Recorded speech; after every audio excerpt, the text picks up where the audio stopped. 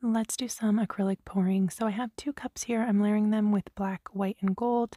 I was trying to switch up where I layered my colors. This red cup is mostly white and gold with a little bit of black, and this blue cup is mostly black and white with a little bit of gold. Just going in and doing a straight pour, doing a few little swirly lines from my red cup that was mostly white and gold, tilting it a little bit, and I wanted to add a little bit more interest right here, so I just went in and did one more kind of ribbon line, and that's pretty much it. I think it turned out so pretty. I just love these colors together.